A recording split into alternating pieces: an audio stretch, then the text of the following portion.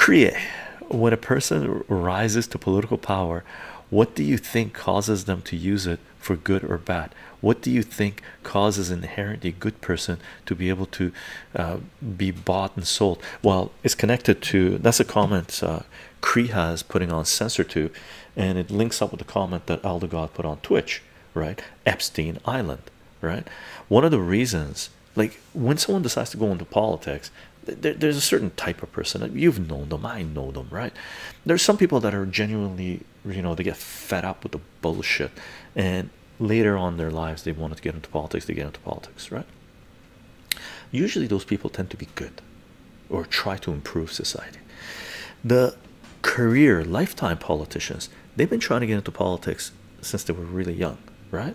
And they encounter a lot of people that are like Epstein, deep state controllers, billionaires, millionaires, corporations, whoever they might be, and there's a lot of incriminating evidence of some of the shit that they've done throughout their lives. It's called blackmail, right? So a lot of politicians that are in control of our societies right now, there's videotapes, pictures of them doing some nasty stuff that must be obvious to anyone that's even opened one eye, right, and has just read one in-depth article, right? Just read one in-depth article from Webb, what's her name, Whitney Webb, regarding Epstein, and you'll never be the same person ever again if you've never encountered this stuff, right? So there's a lot of blackmail going on, right? They've done some bad stuff, right, involving little children, right, involving drugs, involving orgies, human sacrifice, whatever it might be, because that has happened, right? And indeed, temporary peace says it. You can call it child RXPE, right? Israel calls it foreign diplomacy. Exactly, right? Because a lot of those people are connected with, just read Whitney Webb, right, with Mossad and CIA and the criminal element. I just listened to an interview with what do you call it? Here, I'll link it up for you guys. Here, I'll link it up for you guys. Let me grab it. Okay, let me grab this thing.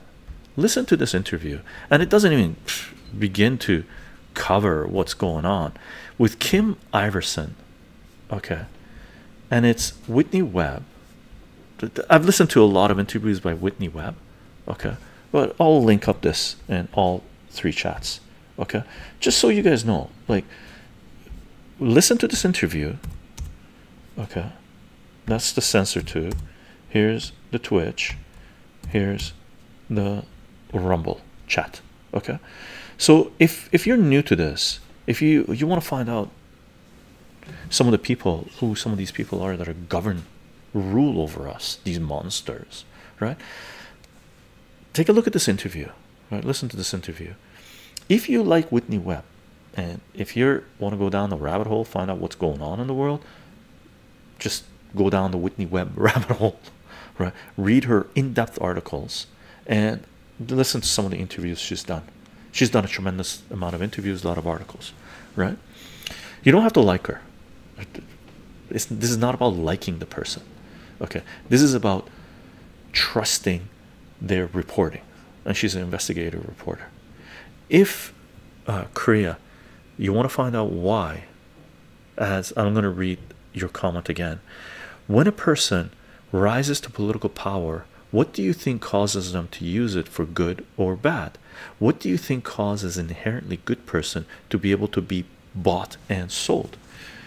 Blackmail, money, extortion, fear, right? Some of them get convinced that, you know, brainwashing, they join the cult, right? There's a lot of people that have joined the climate cult. We must save the planet, right? There's a saying that I heard that says, if anybody comes to you and says the solution is global, you can pretty much call it BS, right? So if someone comes to you and said, oh, climate is changing, oxymoron statement, weather changing, it's called climate. Climate has change in the word, right? But climate is changing, we must globally ban carbon and you turn to them and say, wait a second, me and you are carbon. Yes, we must stop breathing. That's their ultimate. You extrapolate, do the calculus. In the limit, they want to exterminate humanity, right? They don't know this because they're in a cult, they're in a death cult, but that's what they're working towards, right? So some people belong to a cult, but look into her, go down the Whitney Webb rabbit hole, and you pretty soon you'll know what's what. Okay, pretty soon you'll know what's what.